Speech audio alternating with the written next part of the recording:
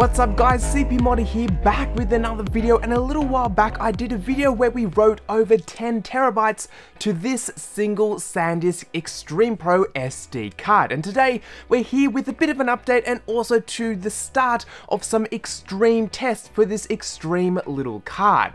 Now, as a quick little recap for those who didn't exactly catch that last video, when it comes to making these YouTube videos and also to the other contract work that I do make, I do exclusively use SanDisk Extreme Pro memory cards. This was my only 64 gig card, and I had a number of 32 and 16 gig cards from a while back, and I always use this card as my #1 card as they offer the speed and the warranty that I'm after, and they just work, especially for client work. I've never missed a shot without jinxing myself. I've never missed a shot with a SanDisk memory card. I've used a number of others and they've unfortunately died on set, or they've not worked properly and I've missed a shot, but when it comes to dedicated client contract work, definitely this gear all day. And as a bit of a subsequent after that, well, the same gear that I use to make client videos, well, I go ahead and use to make YouTube videos, because it would make no sense if I've got nice camera gear sitting up on the shelf and I use a webcam to record a YouTube video, so might as well use all the gear that I do have.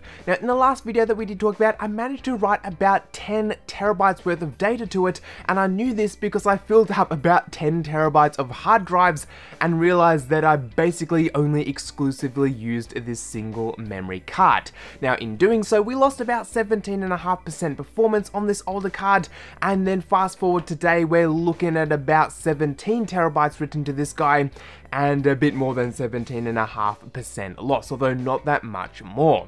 Now, when it comes to writes, the reason why we're so concerned about this is because Flash has, generally speaking, a limited amount of times that you can write to it. You can read from it as many times as you want, but the more times you write to a Flash chip, well, the closer it is to going ahead and dying. Modern SSDs that we do check out on the channel right there all have a built-in programmed life, so if you can somehow decipher that and figure out how long it is, you can basically figure out how long to the gigabyte until the drive will die. Now, these numbers are generally not published because there's a bunch of different variances, from things like controllers dying before the flash and things like that, but all in all, when it comes to flash memory modules, they do have a certain amount of time before they start losing performance and then die, and 10 terabytes to a single 64 gigabyte card is definitely a lot of writing.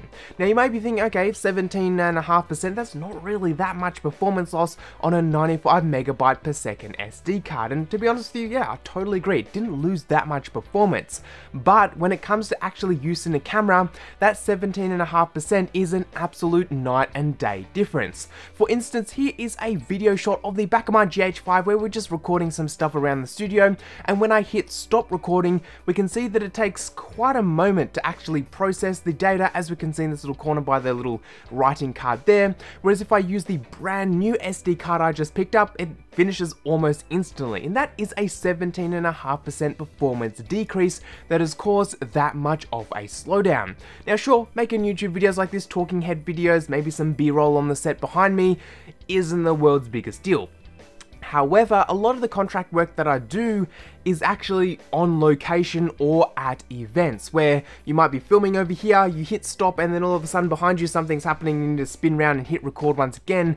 If you've got that much of a buffer time, things aren't going fast and you're going to miss a shot. And I really wanted to actually track down what kind of a performance loss we actually get over time and how that translates to the real world, thus this video and this series. Much like what we did with the Seagate video, I want to see extended over a longer period of time what kind of performance loss we actually are seeing, and whether the performance loss that I did see with this particular card was exclusive to this card. Maybe I got just a dud unit or something like that, maybe it is just this card. So I'm going to be going ahead and, just like our Seagate video, running the card as I do daily, but also to keep you guys updated to see what kind of performance loss we do get. But speaking of performance, before we see what kind of loss we get, we need to see where we are starting. So firing up Crystal Disk Mark, we do find pretty decent numbers. Atto and also to HD Tune back this up. When it comes to synthetics, these guys are fast, reliable, and definitely on point. Now, our card reader is based on PCIe connectivity, so we've got no USB 3 bottleneck or overheads or anything like that. We are straight straight into the PCI Express slot, so there is definitely no slowdowns there. In real world testing, as we did just mention before, when we hit stop recording on our camera, it obviously stops recording and is ready to go once again, and the GH5 with its 180 FPS fast slow motion feature that it does run, I can record unlimited 180 FPS straight to this card, or rather the card that's in the camera right now, but I can record to it absolutely no problems.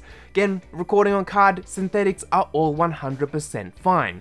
And this sounds pretty much what you'd expect, and honestly, whilst the numbers aren't 95 by 95 as what you might be expecting out of the box, they are definitely within reason and do perform really, really well. Now if we just hold on a minute and we can actually do a little bit of a prediction, because we've already got a card with 10 terabytes written, if we benchmark that and then make this graph right here, we can see at 0 terabytes versus 10 terabytes, we can see quite the linear drop off. And actually that isn't too bad and would be reasonable to expect that kind of a drop off. However, as we all do know, when it comes to Flash, it's not so much like that. When it comes to Flash, it's working, oh, all of a sudden it's not working anymore, and that's generally how Flash goes. So whilst the graph looks like this when we do our sort of one point to the other, however, I think the graph that we're going to see in terms of these tests is that it works really, really well, and then we'll get to sort of the 8 terabyte kind of marker, and then we'll start to see our fall off. I think it's going to fall off relatively quickly, and then sort of plateau out and sort of stay at that lowest speed. But I guess what will happen, we'll just have to wait and see.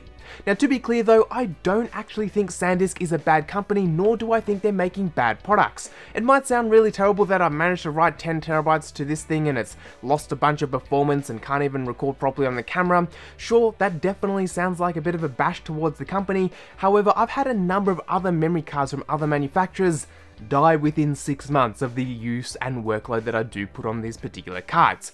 Yes, they're not bulletproof, and I'm not trying to make them sound better than they actually are. They do wear out just like everything else. However, I've had a better run with SanDisk cards than some other manufacturers on the market. And ideally, when it comes to the workload that I do put on these cards, ideally I should have 3, maybe even 4 SD cards that I cycle through constantly to make sure the wear is evenly spread out across a bunch of different cards, so I don't get one card that's super worn out and the rest of my cards being completely and utterly fine.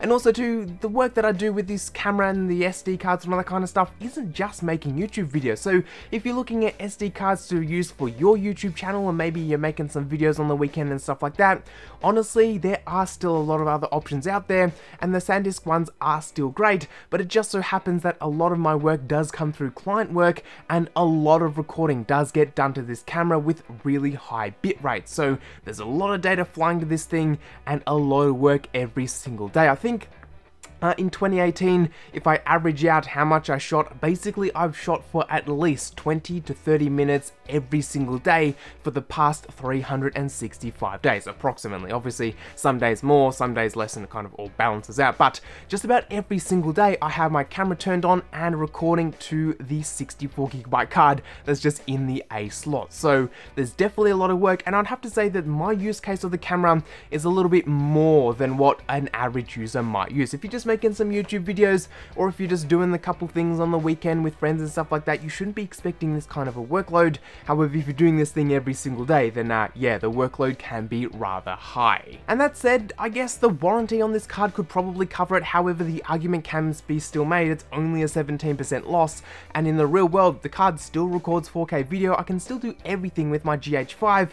It just so happens there's a little bit of a delay after I finish pushing record, so it's not exactly broken, and I don't think any warranty on the planet's going to cover this, but it's just general wear and tear that you will want to keep in mind when you are putting extreme workloads on your gear. And if I was being completely honest, if I was only using my gear to make YouTube videos, I would have absolutely no problem with running this card for another 10 terabytes, another year, 2 years, or whatever it may be, because when I'm doing a talking head video, I can sit around for a while and let that card buffer up. It doesn't actually affect the recording of the video. So that's about it, and we kind of reached the end of this video. We've established our baseline and starting point for what kind of performance we can expect out of a brand new card.